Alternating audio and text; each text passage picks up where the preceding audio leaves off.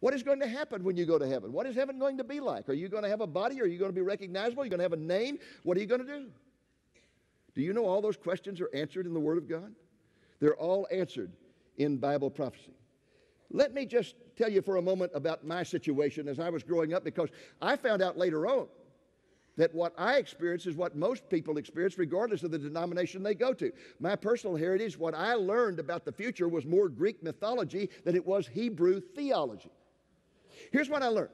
I was taught that if I died before the Lord came back, that I would go into a grave and I would experience soul sleep, that I would lie in that grave for eons of time, comatose, unaware of anything, waiting for the Lord to come back. And then I was taught that when the Lord came back, there would be a tremendous explosion, and the whole universe would explode and cease to exist, and my spirit would be resurrected, and my spirit would be taken to heaven, and I would spend all eternity in an ethereal world called heaven, floating around a cloud playing a harp.